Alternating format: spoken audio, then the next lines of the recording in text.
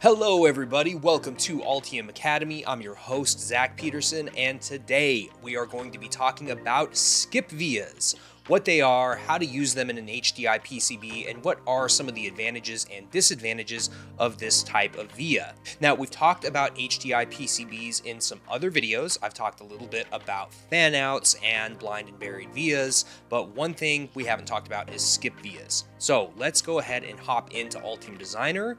I'm going to show you how to set these up in Altium Designer, and then we're going to look at what some of the routing advantages are around skip vias, and we'll even look at some of the manufacturing requirements as well. Let's go ahead and get started.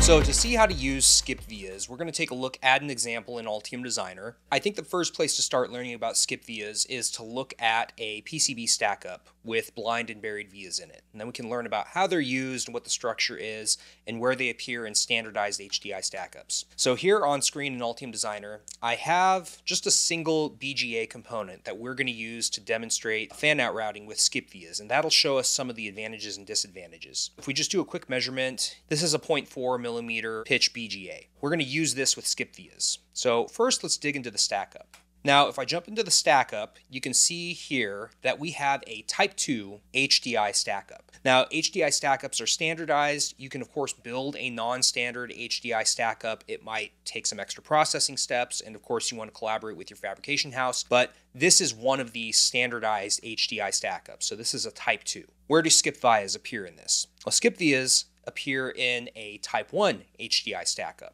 So if I just add in a new via here and I set the landing layer to layer 3, you can see here that I have a blind via from layer 1 to layer 3. Technically, this is not a skip via. If I just make this a micro via, you will now see here at the top of this column that it changed from blind to skip V or skip via. So a skip via is technically just a micro via that skips a layer. So it goes from layer 1 down to layer 3, and it doesn't connect on layer 2.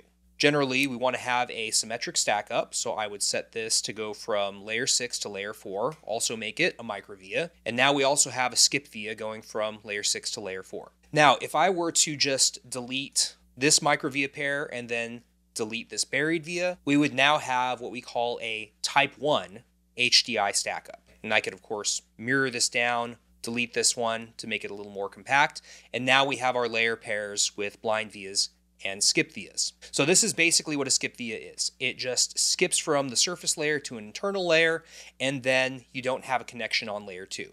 So you basically have two routing options available if you were starting on the surface layer and then you wanted to use a blind via to get to an internal layer. You can either go directly from layer 1 to layer 2 or from layer 1 to layer 3. What if I needed to go from layer 3 to layer 2?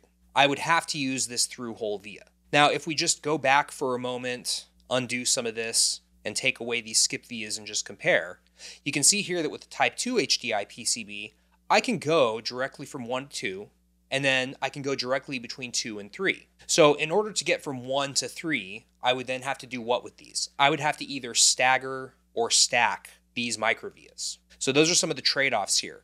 With skip vias, you have a direct connection between layer 1 and layer 3, whereas with the micro vias, you get a little more flexibility, but you have to stack or stagger them in order to make those two layer transitions. So let's jump back into the PCB layout. We can see how to do a fan out and then some of the advantages and disadvantages with routing using skip vias. So now I'm back in the PCB layout, and what I did, just very quickly over here, is I just placed 3 of these vias so we can see what they look like internally inside the PCB. So first, of course, we have our micro via. You can see here that it lands on layer 2. And here we have our skip via. Now, when you look at the internal structure of the skip via, of course, you see a pad here on layer 1. If I go to layer 3, you also see the pad. Here, you see that the pad doesn't exist on layer 2, which is exactly what we want. So you don't have to go in and manually remove the pad from this via when you want to define a skip via. All you have to do in Altium is just define a skip via here in the stackup, and then when you place it in the PCB, it's going to automatically remove that pad. What about routing? Let's go ahead and place some of these vias here on some of these pads, and then we can see some of the advantages here of using skip vias for routing. So here I'm just placing some of the blind vias I'm going to go back over here, grab the skip via. I'll place a couple of these skip vias, and then we can go through and do some routing out of this BGA. Now, I could use the auto fan out tool. I'm just trying to speed things up so that we can just kind of show an example here with skip via routing. So here on the top layer, of course, we would just route straight out from these pads on the BGA. And we would just do this all the way out. And of course, if you use an auto fan out tool, it'll automatically place some of these traces. Now, depending on the width of your traces that you're allowed to use, as well as your clearances, you could route these on the top layers. Because these are all the same net, of course, you can see that it's not enforcing any clearance rules. But here on the inner layer, typically what we would do is this is where we would start routing our traces coming out of our blind vias so that we can then reach layer 2. Now our skip vias, we would start routing on layer 3 over here. Now I'm routing out my skip vias. This is really important because once I get out of the fan out region, and you can see where my trace kind of necks out to illustrate that I'm out of the fan out region, how do I make that layer change? Well, the only way I can make that layer change is with another through hole via in order to get up to the very top. So I have to get that through hole via in order to get up to a different layer that's not part of my skip via transition. So here you can see I'm back up to my top layer, and then of course I could continue routing up here on my top layer if I want to. What if I'm up on my top layer and I need to get to layer 2?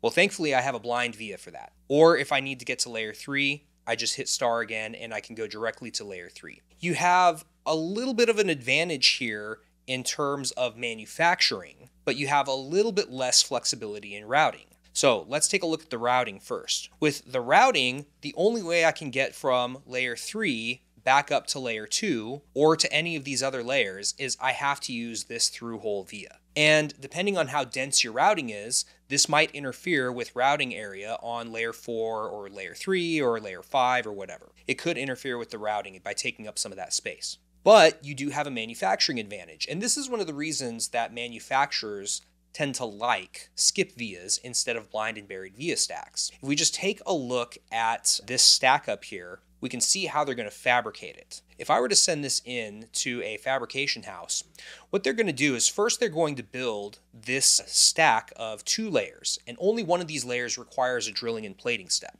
And that's my outer layer with this microvia. So this microvia is going to get drilled and plated. It's going to get bonded onto this stack up.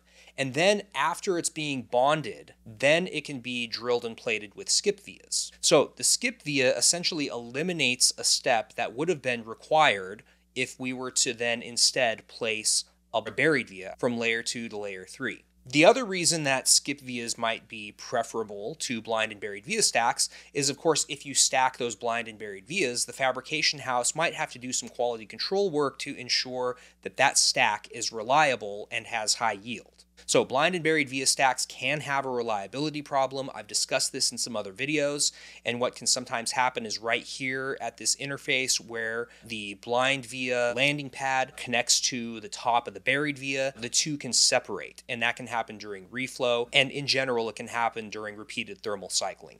So when you have a skip via like this, that skip via eliminates that potential reliability problem. So even though manufacturers might prefer skip vias over blind and buried via stacks, there are still some limits you have to adhere to if you are going to select skip vias for routing. Just to illustrate that, let's take a look at an example here. With manufacturing skip vias, the main requirement is the same requirement that we would have if we were manufacturing blind vias and buried vias. And that is that we have to maintain a small aspect ratio. So the aspect ratio, which I've abbreviated AR, is just the ratio of the via length to the via hole diameter. And ideally, for blind vias, buried vias, skip vias, we would like it if the aspect ratio is less than 1. Now, again, this is something where you're going to have to contact your fabrication house, especially if you're doing skip vias. The limit for skip vias could be different than it is for blind and buried vias. Regardless, we would like to have a small aspect ratio. So that's actually totally different than what we have for through-hole vias, because with through-hole vias, we can actually have very large aspect ratios. Aspect ratio could be, for example, 10. So let's say we had a 62 mil board and we were putting a through hole through it, and we had a 6 mil drill diameter for that through hole. Well, that one's going to have an aspect ratio of about 10.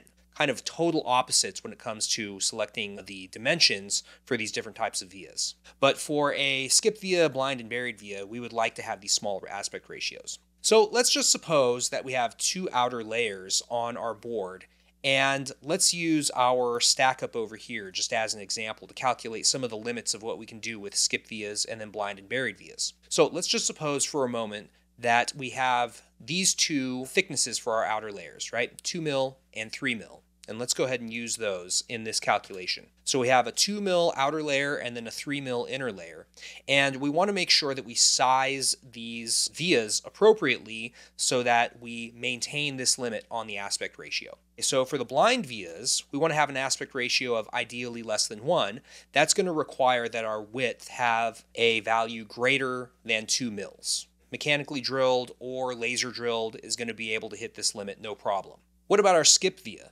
Well, our skip via is going to have to go through not just a 2 mil dielectric, but also a 3 mil dielectric. So total value is 5 mil. So for the skip via, the width is going to have to be greater than 5 mil. You may need to oversize your skip vias a little bit based on the allowed aspect ratio value and the thicknesses of the laminates that you're using in your HDI stack-up. If these thicknesses get too large, then it might force you to increase the size of your skip via. And if that's the case, at some point your skip via might be so large that you actually can't fit it underneath one of these BGAs or in between the pads on these BGAs. Keep that in mind when selecting whether to use skip vias or blind and buried vias. That aspect ratio is a really important determinant of reliability and manufacturability. And yet again, this is one of those things where you are going to have to contact your manufacturing house for their limits. Now let's take a look at a manufacturer's website to see what they say about skip vias. So if I just jump over here, you will see that I have rocketpcb.com pulled up. This is not an official endorsement of Rocket PCB. This is just an example of what they say about this. Of course, you will want to contact your own fabrication house